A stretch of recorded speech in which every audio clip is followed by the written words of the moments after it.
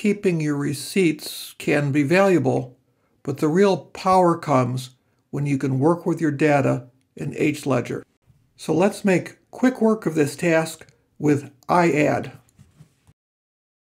One simple way to start iadd is like this. iadd defaults with today's date. In this example, that's good enough for us, so we press enter. The first receipt is for Landlady Lucy. We've paid Landlady Lucy previously, so iadd makes it real easy to find. We type LA, that's the only choice, it's highlighted. We press enter, and we're done with this step. Because we previously characterized expenses to Landlady Lucy as expenses rent, iadd gives us this as the default. Good enough for us. Enter, done. Our rent payment is the same as last time, so the next three values we can just accept. Is there anything to enter for an account 3? No, we're done. We press enter, leaving that blank. Now we check if our transaction looks good, add it to the journal or not.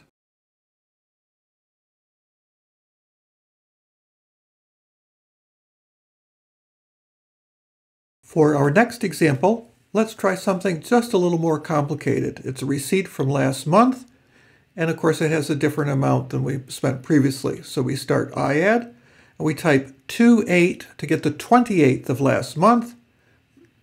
That looks good. Press enter. The description was the Delta Supermarket. DE gets us enough to get the Delta Supermarket. Enter, good for that. Expenses, groceries, enter. The amount is different. We put in the new amount. And we used our ABRA card for that, so we press enter there. Nothing in account 3. We press enter. Press enter to save it. And Control D, and we're out of iadd. For our last example, let's try entering a receipt for a place we shopped at the first time.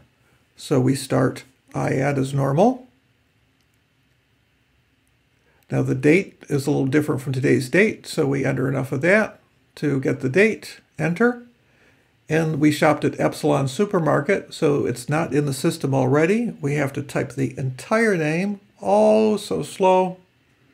Finally we're done, enter. It's a grocery expense, yes, press enter on that. The amount, enter. The machine guessed correctly that it's the ABRA card, enter. The other amount is correct, nothing for account 3.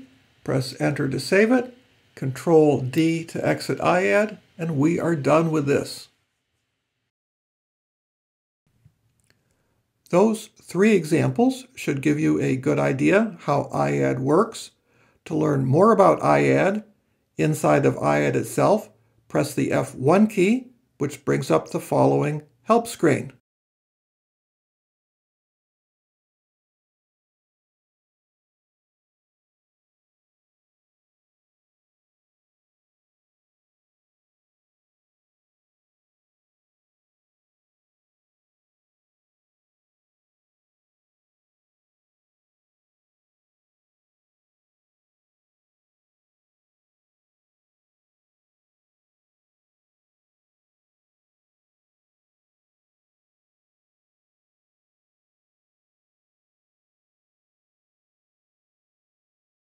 If you liked this video, please give it a thumbs up. And thank you for watching.